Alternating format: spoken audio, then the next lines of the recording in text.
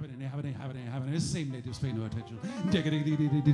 It seems such a shame when the English claim the earth that they give rise to such hilarity and mirth. Oh dear. Mad dogs and Englishmen go out in the midday sun. Smallest Malay rabbit deplores his foolish habit. In Hong Kong, they strike a gong and fire off the noonday gun to reprimand each inmate who's in late. In the mangrove swamps of the Python romps, there's peace from 12 till 2. Even caribous lie around and snooze, but there's nothing else to do. In Bengal, to move at all is seldom, if ever, done.